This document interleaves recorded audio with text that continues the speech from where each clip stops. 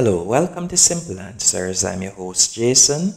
In this video, I'll be showing you how to enable LED flash alerts on Android for WhatsApp. First, let's go into WhatsApp. Next, you're going to tap on the three dots in the top right hand corner. Then select Settings, then Notifications. Then right below Messages, you'll see Light. You're going to tap on that. And from there, you can select the color that you would like, for instance, blue. So you'll now get a blue LED flash whenever you're receiving a message on WhatsApp. And if you scroll down, you can also set one for groups. You'll simply tap on light again. And from here, you can select the color that you would like, for instance, red. And that's it.